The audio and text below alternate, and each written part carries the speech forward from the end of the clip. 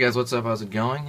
This is draw fantasy art or concept art or whatever you want to call it. I'm Sketch Monster, and this is I'm going to be using a regular pencil right here, just Aqua Sketch.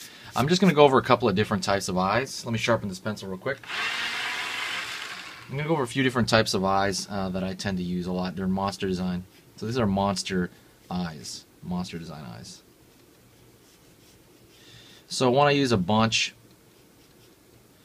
would be just pretty much a normal human eye, except it's has nothing in it. There's no pupils, totally blank.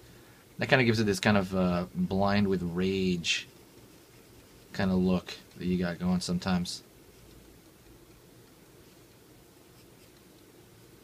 Blind with rage. You can also throw in a lot of bag under the eye. That kind of makes it look evil.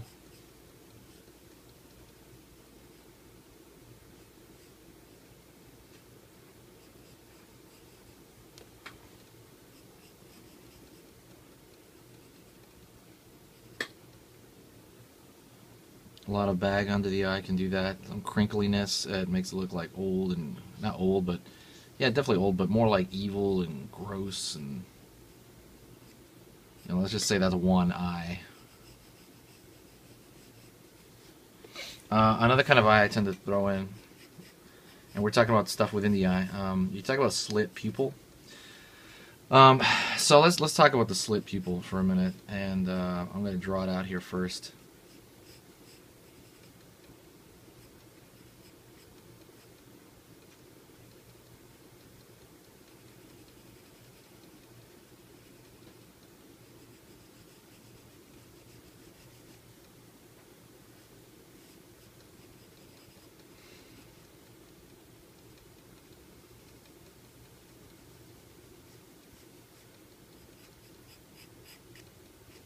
So, the slit pupil in nature is mostly on smaller animals, and the reason for that is because let's just take the regular pupil and iris. Pupil and iris, let's say that's a regular one.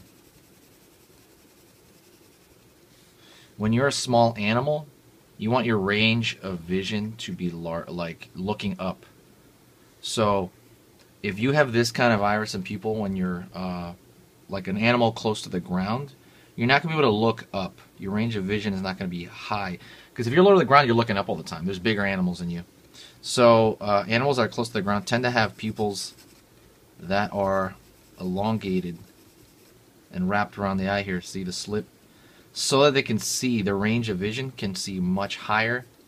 A little bit obviously lower as well, but also especially much higher. Because they need to, because everything is bigger than them. So snakes close to the floor a lot of times, well obviously all snakes are close to the floor. Animals close to the floor tend to have this eye, this slit eye. And almost no big animal does, I believe. Almost none of them do.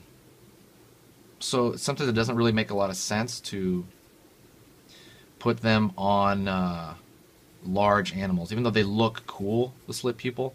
It just doesn't seem, it's just not, like the velociraptors have it in, like, I think Jurassic Park, and you know what I mean? It just looks cool, but generally that's what it's for. It's for increasing your range of vision up and down, but mostly up. When you're big, you don't need to look up all the time. And they kind of develop that because they have to, watch for predators all the time. Another eyeball I do, but I mean, the other eyes I do as well is a little bit rounder. An obvious round eye, and I'll blacken out a bunch of it. Like a bunch of it.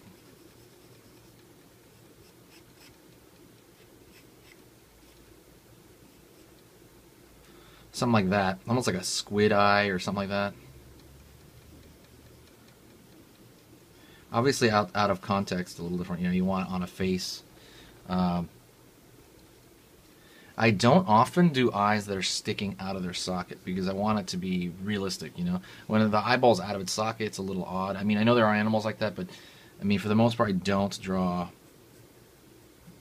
eyes too often sticking out because they can, Think about it. Why would it? I mean, I guess certain crabs do.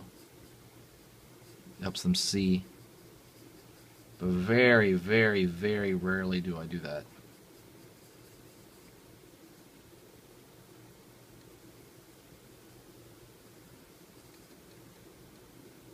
Very rarely do I have them sticking out of their eye socket. I tend to like it, in an eye socket so that it's protected.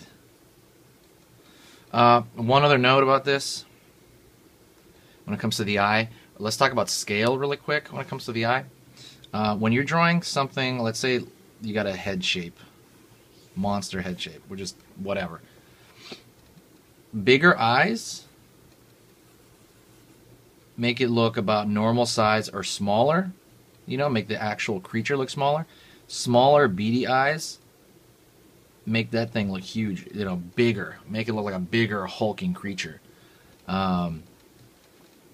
So that's why they when you see stuff like, even when you look at the Hulk, or even other monsters in movies, they tend to draw smaller, beadier eyes on them in comparison, because it makes the rest of their body look huge, and they look scary, they look giant, they look like they have this giant bone structure. And bigger eyes tend to have that opposite effect. Bigger eyes tend to shrink them down, in many cases. But anyways, that's about it. That was a few tips on monster eyes. If you do have any questions, write them below. Maybe I'll make a whole other video for it, and I'll talk about it. But yeah, that's pretty much the gist of it. Those are just some small tips that I use, and I hope that if it helped you out in any way, please give me a like and share this on Facebook. Comment, say hi, and yeah.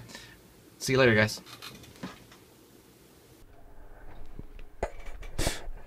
Okay guys, cool. I hope you liked the video, and I want to thank you guys for watching. I appreciate it. Subscribe on the upper left hand corner.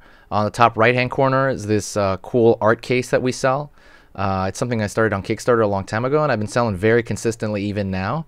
But check it out if you want to buy it. I mean, click the link. Also, bottom right hand corner is my main channel with all kind of more varied things. You can always go there and sub to that on the bottom right hand corner. Thanks a lot, guys. See ya.